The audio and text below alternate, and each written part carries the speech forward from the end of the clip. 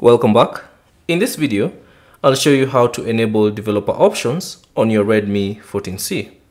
All you have to do is access the settings on your device. So find the settings app, tap on it to access the settings. Within the settings, all you have to do is select About Phone, tap on that, and then within the About Phone, scroll down and find the OS version. So from here, you have to tap it about 7 times. So 3, 4, 5, 6, 7 until you see the option you are now a developer.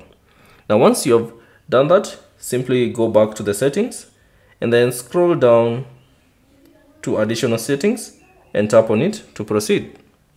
Now within the additional settings, scroll down to the bottom until you find developer options. So tap on it and there you go.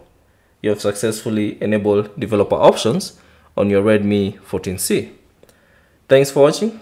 If you have any questions, leave them down in the comment section below. And if you found this video useful, consider leaving a like and subscribe to the channel.